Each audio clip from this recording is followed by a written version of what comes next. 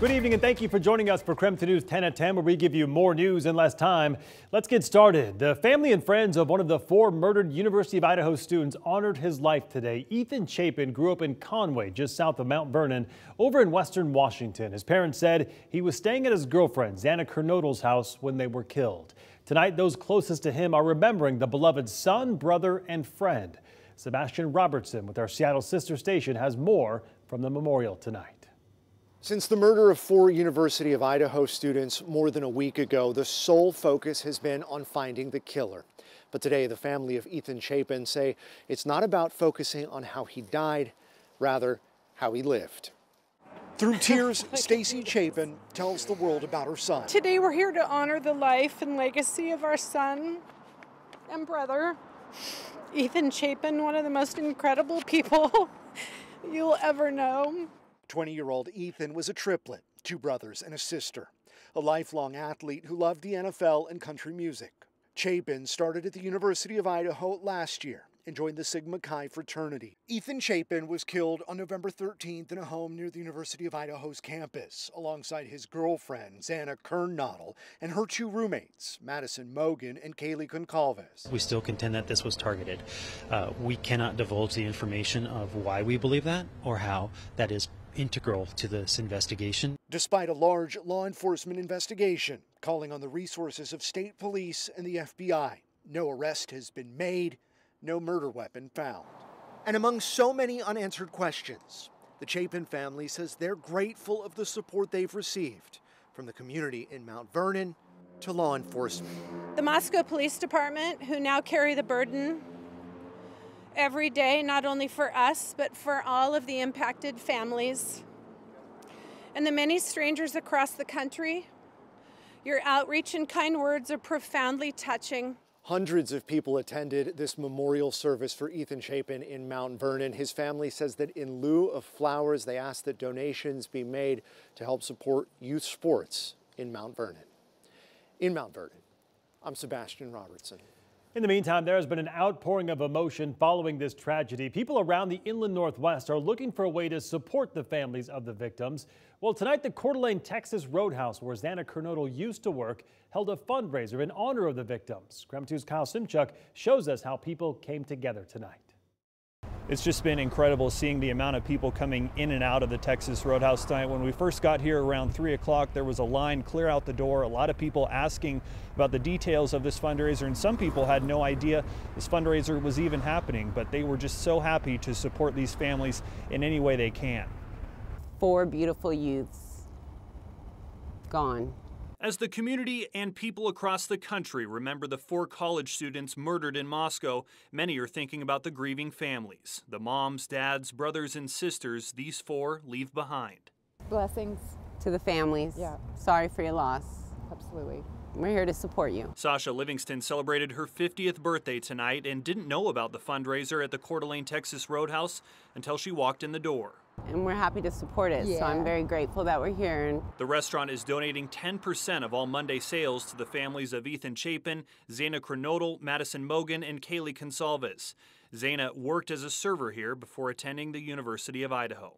And I personally, I'm from Sandpoint, and I know people that know them, and I hope things can get resolved and our blessings go out to the families and friends. Absolutely. And we're here to support and give funding.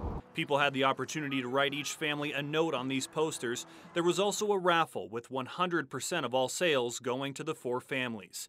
We saw this man walk out with an armful of yellow tickets. He says he doesn't even know what the prizes are. He just wanted to donate.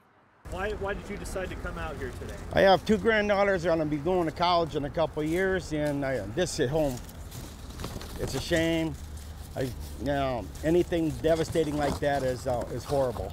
And whatever it takes to help the families, and so instead of just donating a few dollars, families need it more than I do. And tonight the Roadhouse staff is also wearing black and gold, the colors of the University of Idaho, as they support the vandals. In Coeur d'Alene, Kyle Simchuk, KREM 2 News. And looking ahead to later this week, we know tonight that Moscow police will hold another press conference this Wednesday at 1 p.m. In the meantime, for the latest updates, just head to our website, KREM.com. Also on KREM 2 Plus right now, we have an in-depth look at the first few days of the investigation. New tonight, the Spokane City Council voted unanimously on a resolution that would keep shelters in Spokane open. It would utilize funding from the $3.5 million in American Rescue Plan Act. One of the shelters impacted would be the Hope House that would have otherwise closed. The city also shared that it would continue to work toward opening more permanent, affordable housing and keep warming spaces open. And now to our night beat with a quick look at the day's top stories. Over the weekend, a gunman walked into a Colorado Springs nightclub and began shooting, killing 5 people and wounding more than a dozen more. In an effort to bring you more to every story, KREM 2 sat down today with Esteban Herevia. He is the president of Spokane Pride and the server at the 9 Bar to talk about the impact this shooting has had on their community.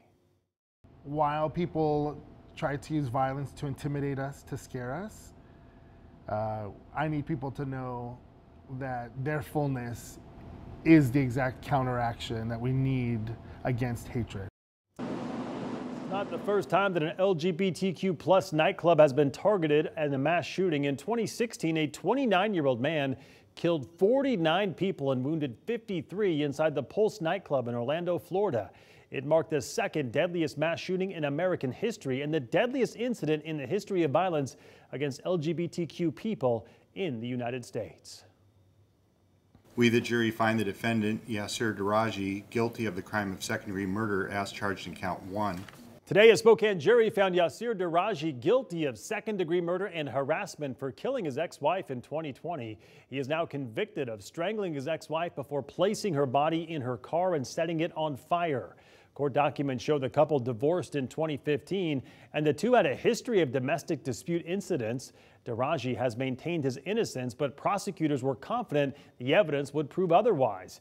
After about a day of deliberations, a jury found him guilty. His defense attorney told us he is not yet sure if he wants to appeal the case.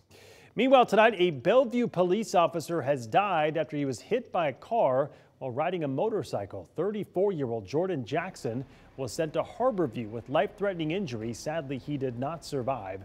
Jackson had been a member of the police department since 2018 and grew up right here in Spokane. An investigation into the crash is still ongoing. No one in the other car was injured. And that was your Night Beat. To learn more about any of these stories, just text us the word night to 509-448-2000 and we'll send them directly to your phone. All right, let's transition to talk weather because we could see some freezing rain tomorrow. Let's get straight to Chief Meteorologist Jeremy Legoo for everything on what we need to know in terms of the timeline for this next storm moving in. Jeremy? Well, Mark, it looks like this thing starts just a little bit after the morning commute for us here in Spokane and much of the inland Northwest.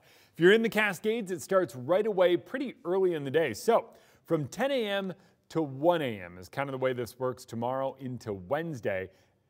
Let's time it out. Snow and rain develop early in the morning. Notice by 7 a.m. it's already fallen over the Cascades. That tracks its way across the state.